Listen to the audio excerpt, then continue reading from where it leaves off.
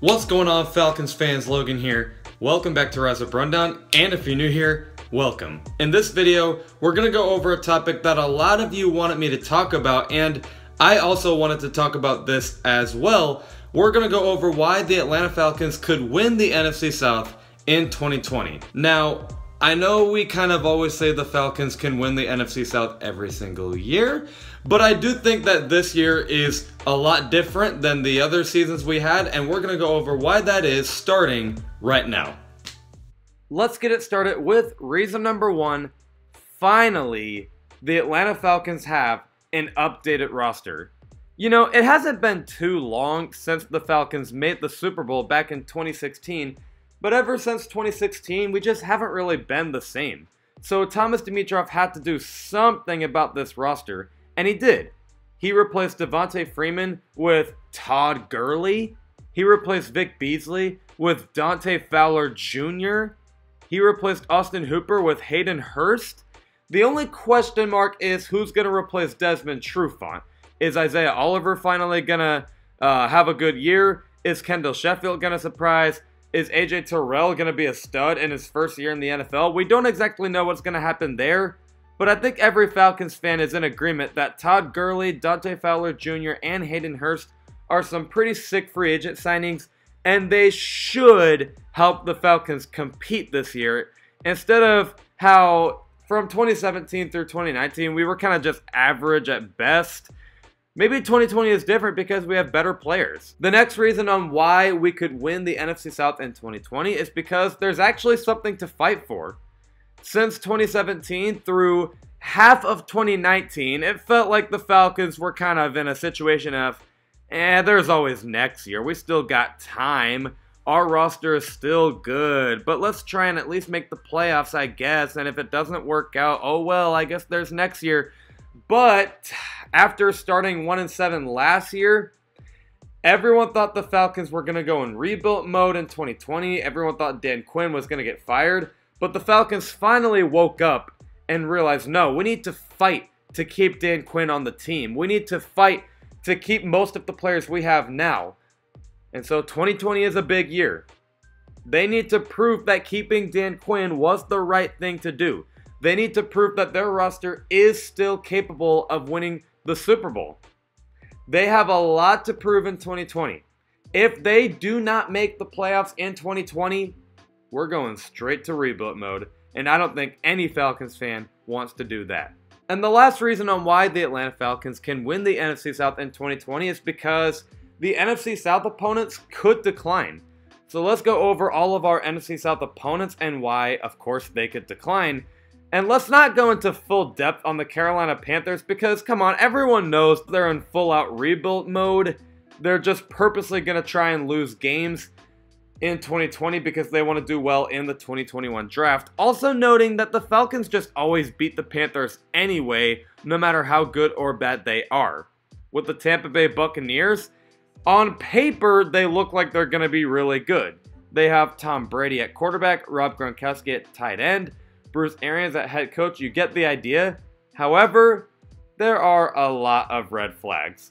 With Tom Brady, for one thing, he's aging, like he's like 43, I think. But another thing, he's not playing for the greatest head coach of all time in Bill Belichick. How Bill Belichick is always disciplining his players and he's always taking the job seriously. Now he's playing for Bruce Arians, who is a fantastic coach, but he's definitely a lot more laid back, and just simply put, he's not as good as Bill Belichick. Tom Brady's obviously going to miss that discipline and the coaching that Bill Belichick gave Tom Brady. He's going to want to miss that. With Rob Gronkowski, for one thing, he's aging like he's not going to get any younger.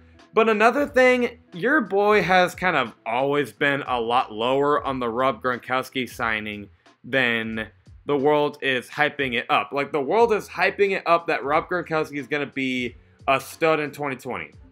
Your boy does not think this is going to work out. Like I said, for one thing, he's aging. And another thing, look, Rob Gronkowski didn't even play good the last time he was in the NFL, which was 2 years ago, by the way. He hasn't been on the football field in 2 years. The last time he played in the football field, he wasn't even all that good. He was just kind of mediocre. What makes you think he's going to all of a sudden be super good? And there's something in my eyes called the retirement curse. Have you noticed that every NFL player or coach that comes out of retirement, they don't end up being the same? Marshawn Lynch came out of retirement back in 2017 to play for the Raiders and even the Seahawks last year. Yeah, we never saw beast mode like how we saw back in 2013. Jason Witten came out of retirement to play for the Cowboys last year. Yeah, he's already with the Raiders. That didn't work out, and that's probably not even going to work out for the Raiders. We saw Bruce Arians last year come out of retirement to coach for the Bucs, and he had a losing season, which is another reason why I'm lower on the Bucs, is Bruce Arians is still on that retirement curse, I like to call it. We don't even know if he's going to shake off the rust from coming out of retirement. Players that come out of retirement, man, they just simply don't end up being the same. I think there's so many reasons on why the Rob Gronkowski signing is not going to work out. Another thing, the defense and the secondary still suck. Shaquille Barrett could be a one-year wonder. And the last thing, oh yeah, they're the Tampa Bay Buccaneers.